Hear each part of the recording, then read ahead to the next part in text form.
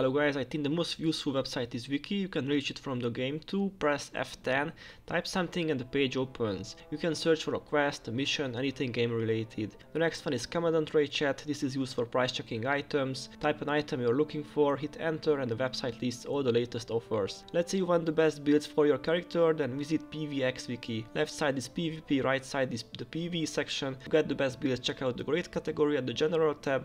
There are many other chapters like farming, running, speed clears, or you can even list all the builds of one specific profession. You can also use Reddit, create a thread if you need some answers or want to talk about something.